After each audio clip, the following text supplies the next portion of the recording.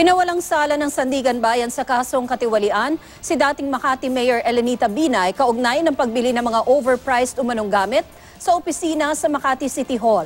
Tuluyan na ring naabswelto si dating Pangulo at ngayon Pampanga Congresswoman Gloria Macapagal Arroyo sa kasong katiwalian kaugnay naman ng MBN-ZTE deal. May report si Bernadette Reyes.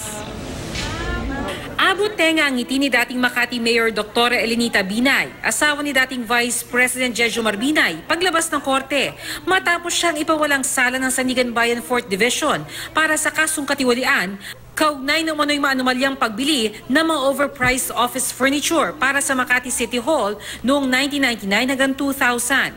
Pinawalang sala rin ng mga kapwa-akusado ni Binay.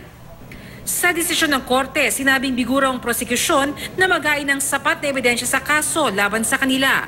Tumanggi magpaunlak ng panayam ang dating alkalde ng Makati, pero sabi ng kanyang abogado, she's very relieved.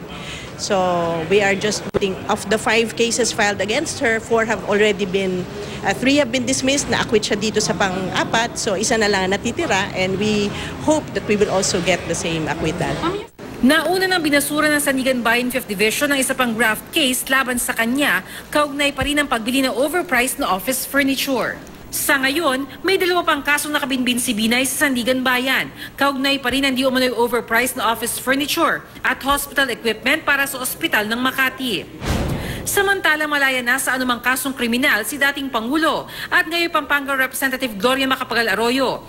Matapos ibasura ng Sandigan Bayan 4th Division ang motion for reconsideration na hinain ng Office of the Special Prosecutor laban sa naging desisyon ng Sandigan Bayan 4th Division na i-dismiss ang kasong graft laban sa dating Pangulo.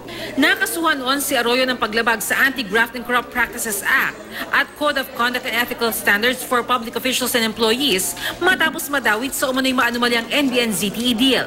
Pero ayon sa resolusyon, biguro ang prosecution na maghain ng mga bagong argumento para baliktarin ng korte ang nauna nilang desisyon.